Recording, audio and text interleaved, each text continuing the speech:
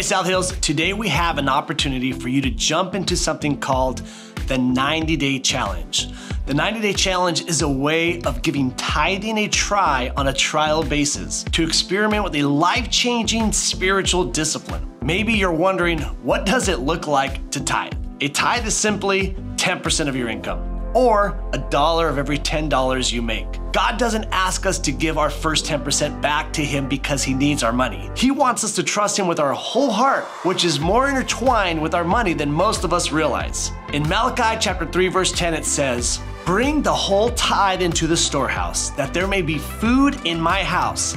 Test me in this, says the Lord Almighty, and see if I will not throw open the floodgates of heaven and pour out so much blessing that there will not be room enough to store it." We are so confident that you'll see God radically show up in your life over the next 90 days that we are willing to offer a refund at the end of the challenge if you disagree. There are 3 ways you can start this challenge today. 1, you can scan the QR code on the screen right now. 2, you can go to southhills.org/give. And 3, you can just go to the Connect area at one of our campuses and someone from our team will help you sign up. However you choose to step into this challenge, we are praying that you do trust God and step into one of these ways to accept the 90-day challenge and allow God to transform your heart.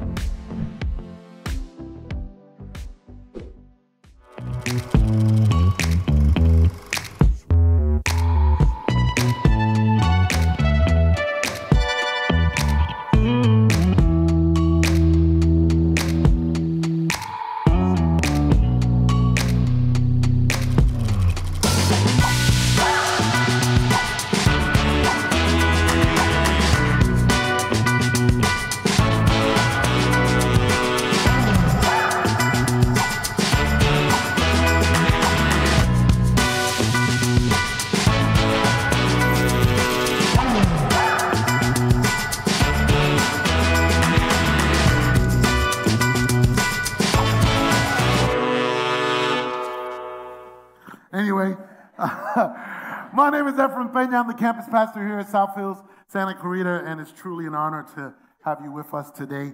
As we mentioned before, all of our series, we get resources. We use primarily, first and foremost, the Word of God for our teaching series, but then we also have resources that we jump on and collect information.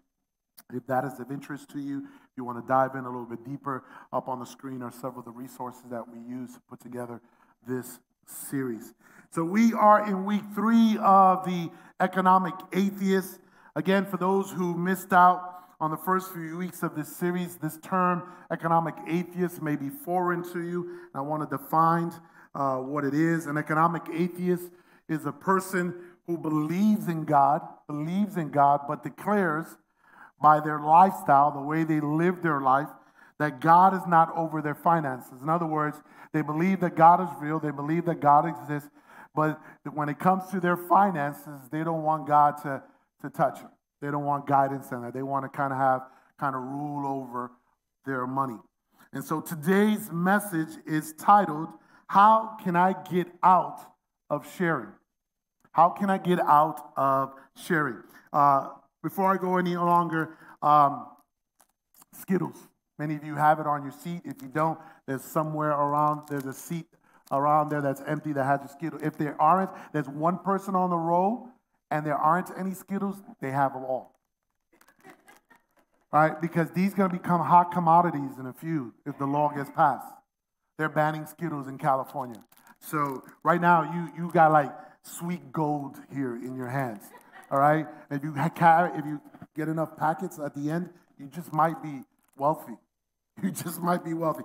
Right? But with that being said, do not, this is part of my message, do not throw these away. You may be eating it during the service, right? But then you miss out what I have to share later. So just hold on to those, okay? Like I said, today's title is How Can I Get Out of Sharing? For those of you who have kids, right? I have 4, one in particular. She's not here. One of my 4 daughters, she's not here. But this story reminds me of her. Maybe it'll remind you of your own kids, right? If you had kids before, have you ever bought them candy or maybe popcorn or something for your kid, maybe at the movie theater or a ball game? And then you reached out, right? They're eating it, they're sitting there like, enjoying it, right? And then you happen to be like reaching out to get it, and they just pull back. And they look at you like you're stupid. No, this is mine. Like what? Like they have an issue with sharing. They have an issue with giving back to you. And it's obvious that our kids forgot a few things.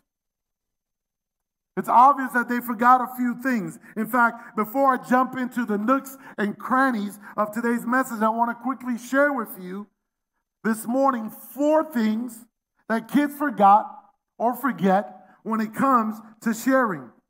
Because the truth of the matter is that it's not just them, it's also us as adults.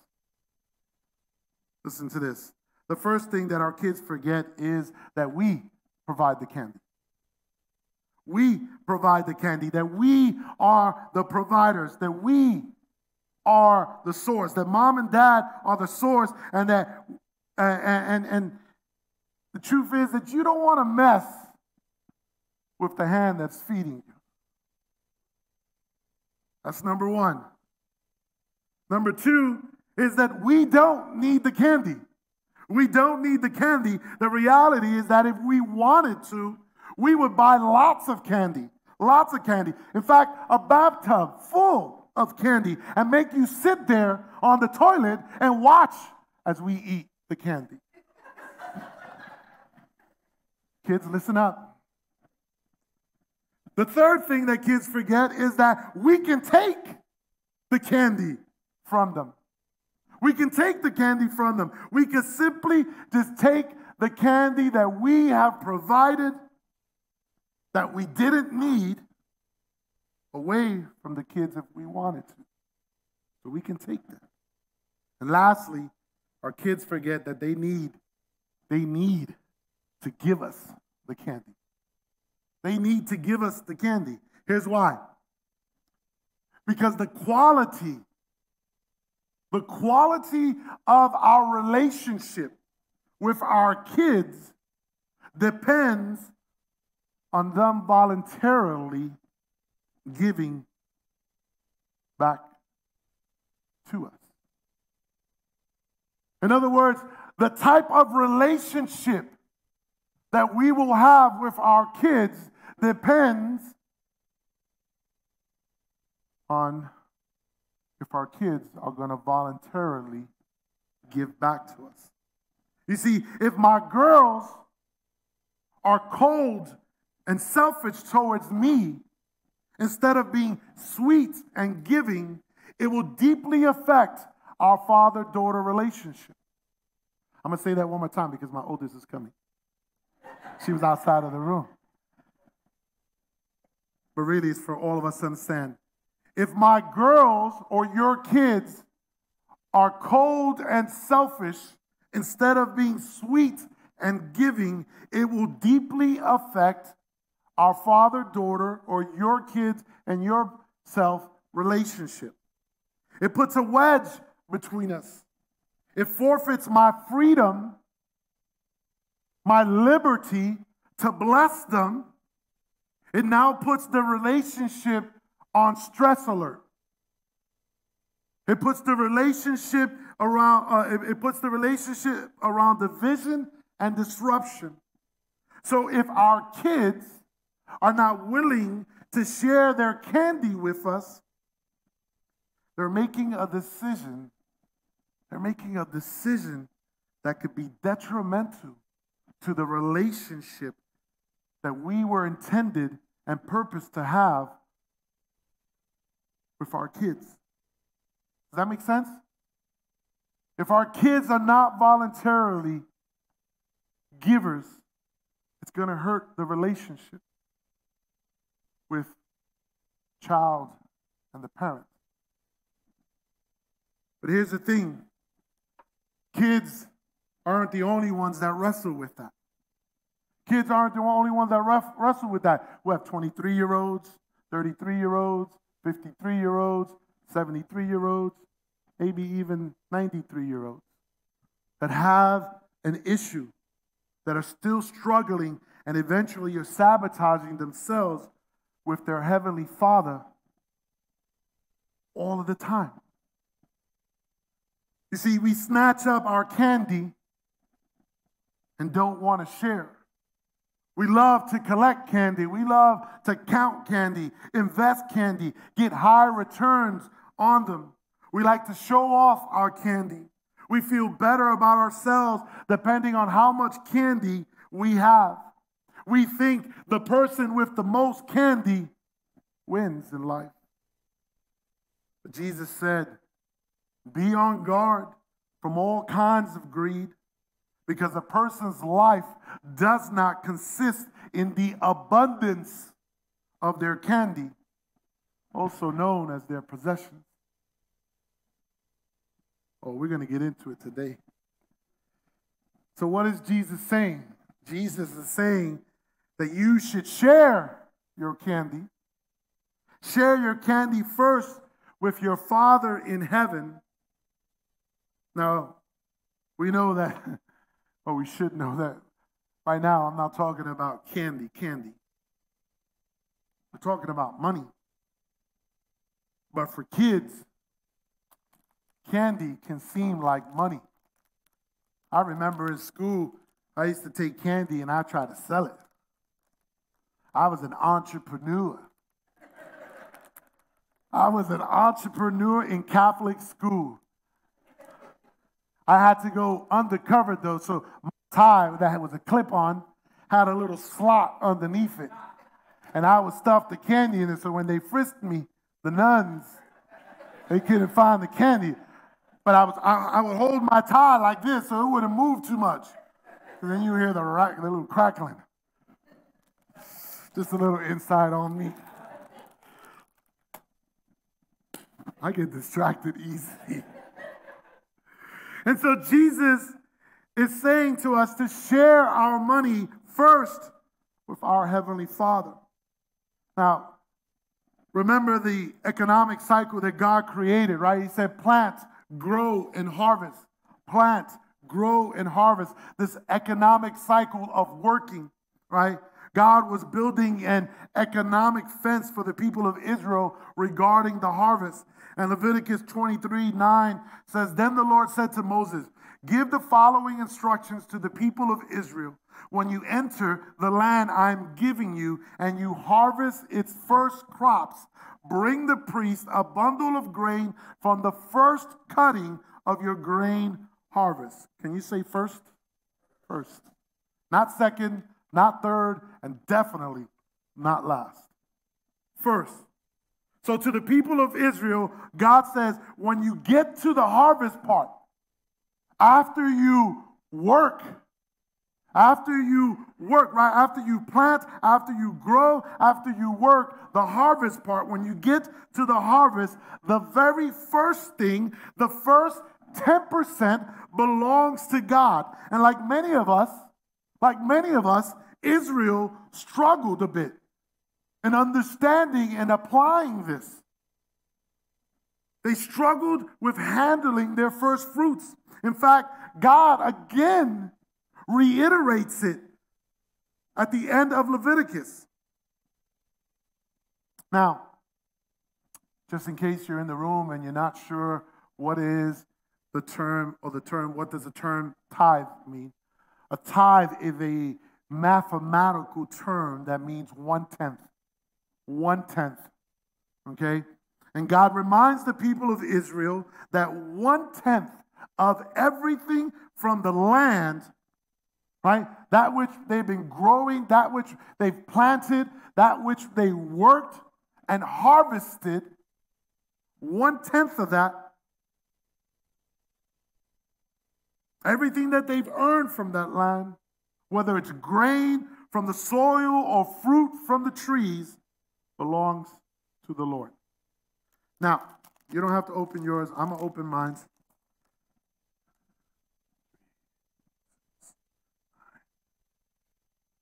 You get a little more than 10, right? They gave you 15, just in case you wanted to count. They gave you 15. They're not stingy. But I put away 10 little, I'll put it over here. Maybe you can see it, maybe you can't. But out of these 10, he's saying put one That first one comes to me. You can have the rest. But that first one belongs to the Lord. Now, here's why. In week 1, we saw that God established himself as the provider. He established himself as our provider, and for the people of Israel. God is the provider of the harvest that we experience, that we get to enjoy. The harvest is the fruits of your labor. God provides that. He is the source of all things, and so the first fruits, the first 10% of our harvest belongs to him. And maybe our language today needs to change around this tithing principle so that we can better understand it. Maybe it should sound like the tithe isn't what we give to God. It's the tithe is what we return to God because it belongs to him. Right? This, all 10 of it, belongs to him. And him, in his heart of generosity to provide for us, he's given us the tools, the insight, the wisdom, the skills, the talents, the abilities. It says if you work, you will have fruit. You will have a harvest. I'm giving you the harvest. I, God, am giving you the harvest. And when I give you the harvest, just take something out. Take that first one and give it to me. The rest is yours. For us today, this looks like giving God the first 10% of our gross income back to God because it belongs to him. Now, some of you may be sitting, hey, Pastor, why the gross and not the net? Why do I got to give him the very first? Why not the net? Because the net is a little less. A little less.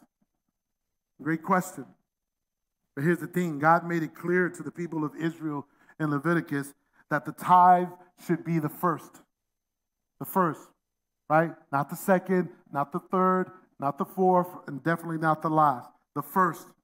There is something really significant about this principle, right? The principle of first when it comes to tithing. So before anything, before your taxes, before your health insurance, before your Netflix subscription, right? Before any of that,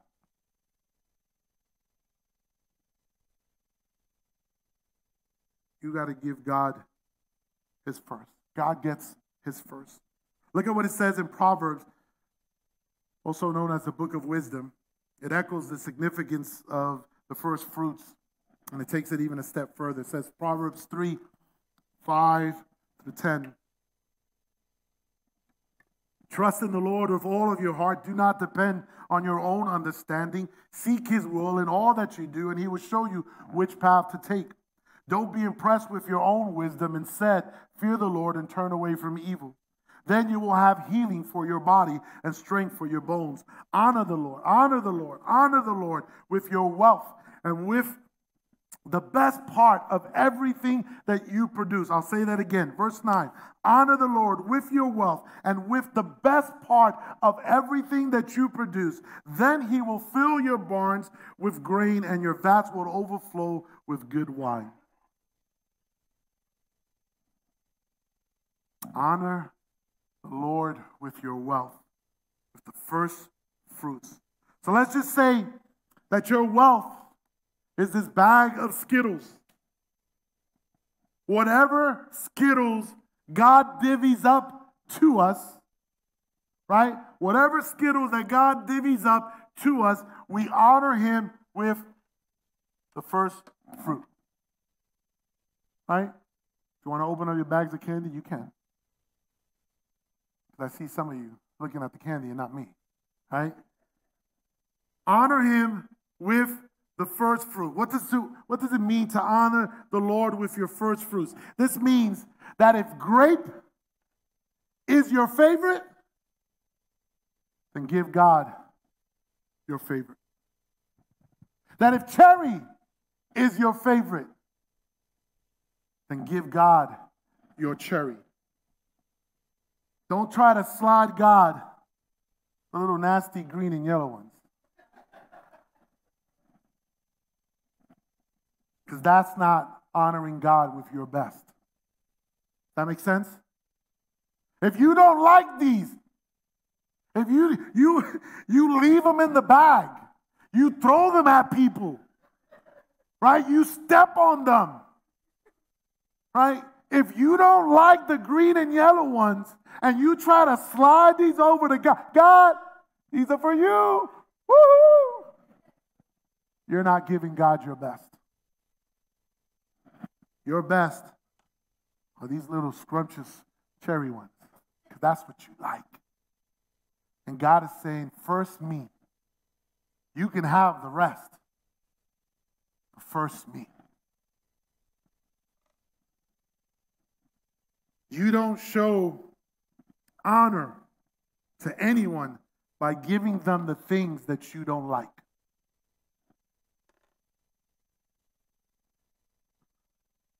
But Pastor, I give to this and to that. Again, you don't show honor to anyone by giving them the things that you don't like. You honor them by giving them your best. Giving them your best. Through tithing, we are acknowledging that God is the source, that He is our provider by giving Him the first. But we are also honoring Him by giving Him our best. That's why when I pray for our tithe and offerings, I ask that, Lord, that you be honored and glorified by our giving. Because we have chosen to give you the first fruits. Simply put, when God gets the first of our harvest, He gets the best of your heart. When we choose to honor God, right, with the first of our harvest, He is getting our best. All of this points to us understanding and that trusting God includes trusting Him with our finances. Truth be told, there are people here today that do not trust God with their finances. They trust God when it comes to, God, man, I got this little paper cut on my finger and it hurts. In the name of Jesus, heal it. I trust God that He's going to come through for other people. I trust God that He's going to take care of this situation. I trust God that He's going to mend this relationship. I trust God when He says, do not steal, I shall not steal. But when it comes to my finances, when it comes to my money, I don't know if I trust God. And that makes you an economic atheist. This is why tithing is the benchmark. It's the beginning point. It's the beginning point. Trusting God means treating tithing as the first step, not the finish line. Tithing is where you start. I've heard people say, man, I can give God whatever I feel like giving. And the reason they're saying this is usually because they want to keep all of their Skittles. Because they don't like sharing. They don't. They want to keep all of the Skittles for themselves. Did you know that in Scripture, the Word of God, there are over 2,000 scriptures that talk about money. 2,000 scriptures that talk about money, and about 500 that talk about faith, and about 500 that talk about prayer. Thus, why this is a serious matter for believers. And God knew that. He knew that we would have issues with this. He knew that. And that's why He kept talking about it, so that we can dissect it and meditate on it and see how that works for us. Listen, when we tithe, we are living within the fence that God created for us, and we get to experience God's blessing for our lives. In other words, when we live within the boundaries, the fence that God has purposed for you to live in, you will get to experience all that He has for you. But the moment you step outside of that fence and do what you want to do, and handle things your way and set your own priorities, you are now living outside of God's will. Oh, Pastor, how are you going to say that? That's offensive. No, it's not. It's what the Word of God says. And that's what he's saying in over 2,000 scriptures. You're either within the fence or you're outside of the fence. There is no middle ground with this.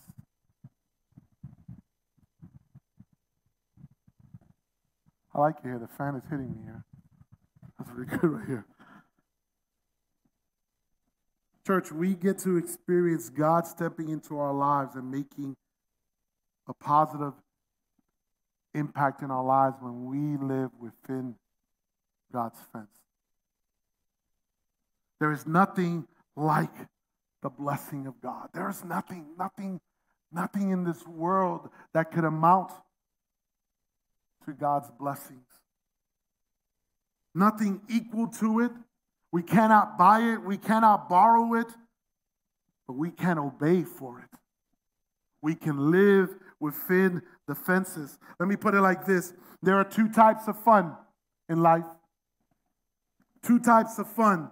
There is a fun that comes with our Father's frown. In other words, he's not happy. And the fun that comes with his blessings. You get to choose which fun you want to experience.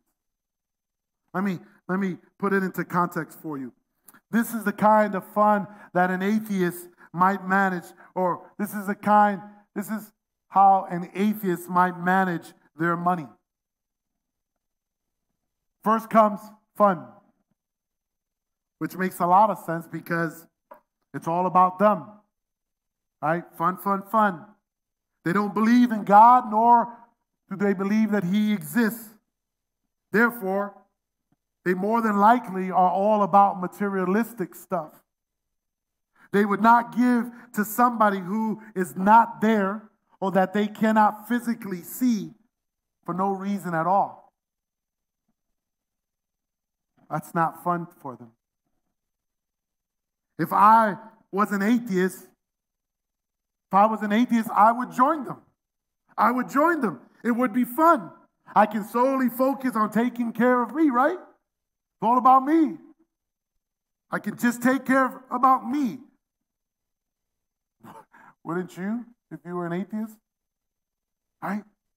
If you were an atheist, it has to be about you. What else would it be about? I mean, if you look at the priority of how the average atheist would handle their money, it makes a lot of sense to us to go along with that person. So then, after my needs, I might take care of my debt because people tend to put their needs before their debt. Then I might tend to save a little, and at the end, if and only if there's anything left, I might. That's a small might. I might share. That can make a lot of sense if you're an atheist, and it's highly likely that this is how many people's budgets are actually aligned. But here's the thing. I'm not an atheist. I'm not an atheist.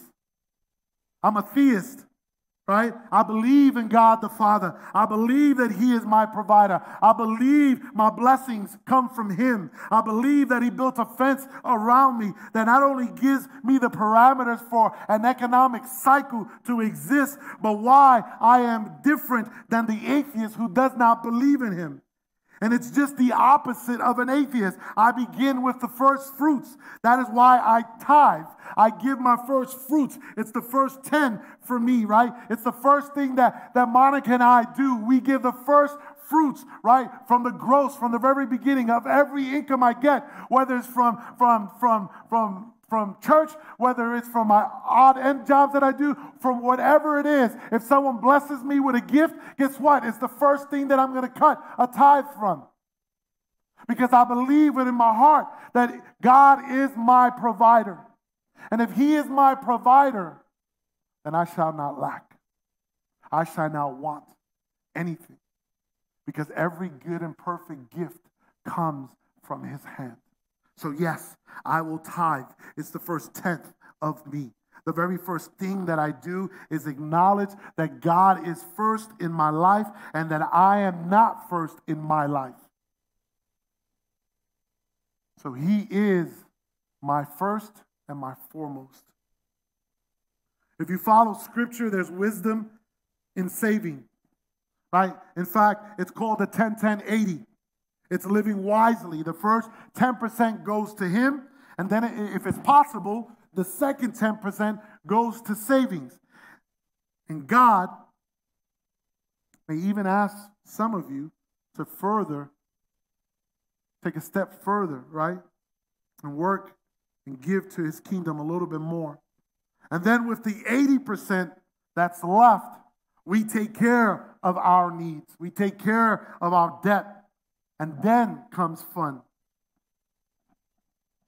At this level of fun, it's real fun. It's actually real fun because you've done everything right. And we can actually, truly, and freely have fun. Does this mean that God is anti-stuff? Does this mean that God is anti-Nike? No. Under Armour. No, God is not anti-stuff. God is not anti the things that you like, the purses, the cars, the houses. He's not anti that. He created the material world, and he's the author of it. He's not anti-stuff, but he is anti-disorder.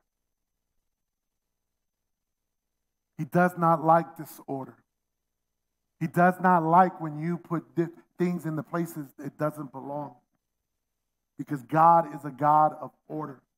When God describes how we should handle our finances and we in turn flip it upside down and live like an atheist and call ourselves followers of Jesus, no wonder we have huge conflicts in life. No wonder we have financial stress. No wonder finances is still the number one issue or cause of divorces in marriages. No wonder people are struggling to hold it together because we have chosen to live outside of the fence.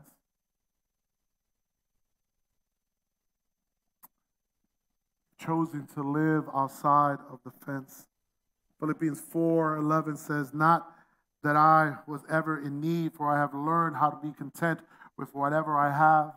I know how to live on almost nothing or with everything. I have learned the secret of living in every situation, whatever it is, with a full stomach or empty, with plenty or little. For I can do everything through Christ who gives me strength." Paul writes this because there are things that we all have to learn. There have been seasons for my family where we had little, and there have been seasons for my family where we've been blessed with an abundance. And when we were in the seasons of where things were tight, we still made it a priority to give God first. And God took care of us, and he made sure that we had everything that we needed.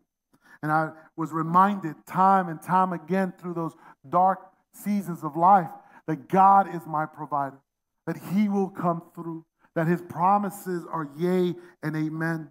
And he took care of our family during those times. Listen, the disciples came to Jesus and said, "We don't have anything. We're giving everything up so that we can serve and follow you." And you know how he answers them? He said, "Any followers of me that are giving up their homes and their financial resources, listen, you will get 100 times. You will get 100 times that in the kingdom to come, in heaven." So let's do some basic math. 100 times means that if I've given $50,000 over a period of time, right? That means that's $5 million is waiting for me in heaven. Now, I don't know exactly how Jesus wants to kind of do the exchange there. But I do know I like those numbers. I like those numbers. I don't know how that measures up, but if you think that I'm crazy, right, for believing that, for thinking that, then I have a question. What do you believe? What do you believe? You're telling me that you believe Jesus Christ will forgive you of your sins and take you to heaven, but how you understand and handle money, that won't impact what happens in heaven? Church, if we say that we're a follower of Jesus, why wouldn't we believe all of it? Maybe it's because we just love stuff too much, and the fear of the future is exposing the struggle that we have with economic atheism. God reminds us in Malachi 3:8 to not steal from him. To not steal from him. Imagine that God has to tell us to not steal from him. Let me wrap this up this morning. Friends, God knows that the most difficult area for us to turn over to him is our finances. He knows that. Which is right after he tells the people of Israel that they are robbing him in tithing and offerings. God says to them, test me. Test me. The only place where God says to test him on anything is this. Test me. Our Heavenly Father, church, is inviting us in. Imagine your kid getting to the point where they are willingly sharing with you all that you've given to them. There's something that it does for us in our hearts when we experience that, when our kids are just willingly givers, when they're willingly sharing with you as their parent, when they understand that you are their provider, that you have given to them. And they're saying, hey, Mom, Dad, here's some. They open that bucket. Take whatever you want. Just blesses you. Kind of makes you want to buy the whole Willy Wonka chocolate factory for them. Because that's how parents are. We love our children. And we want to bless our children. We want to make sure that their needs are being taken care of. Right? That's what we want as parents. We want them to live a better life than what we've lived. And so we continue to dig in our pockets and in our purses, and we continue to give to them. Because we love them.